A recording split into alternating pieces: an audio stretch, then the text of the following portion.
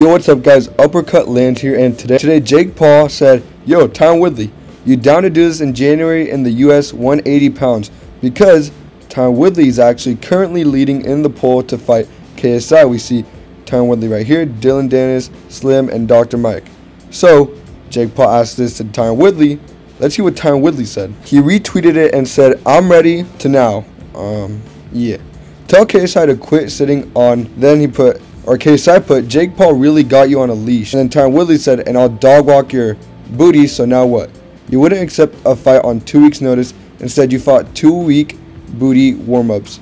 You know my people run the play, and put your money where your mouth is. Otherwise, keep my name out your mouth before you get slapped in it. KSI said, you literally stood there to get knocked out. Both your fights against Jake were booty. So boring to watch. Only reason I would fight you is to show everyone how booty you both are by beating you in a quicker time. Lamau. Tyron Woodley said, if it's that easy, come get this easy money. You will go back to clickbaiting after I break your jaw. If it's such an easy fight, pull up, wussy.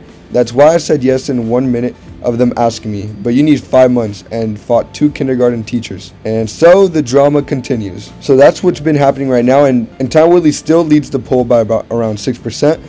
Against Dylan Dennis, Slim, and Dr. Mike, which we said earlier.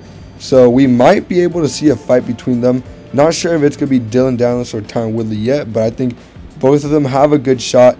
I don't know about Slim or Dr. Mike anymore, but Dylan Dennis and Tyron Woodley for sure have a good shot to fight KSI. We don't know yet, but we will know soon. So yeah, subscribe to the channel and like the video. Thank you so much.